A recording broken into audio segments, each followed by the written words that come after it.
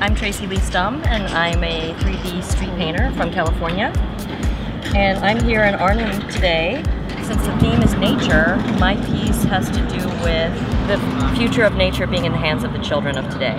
I've got a young man who represents a child from California, and he's holding a baby raccoon, which means that he's protecting the children or the babies of nature, let's say. I've also included some MC Escher into my piece at the bottom, which I think is really fun. It's incorporating a Dutch artist who actually lived here in Arnhem, and I love his work. He's been a huge inspiration for me for many years.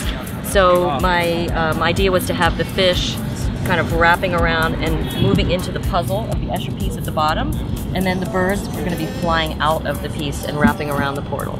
So there's a lot to look at in my painting, and hopefully the visitors will take something away that's unique for them.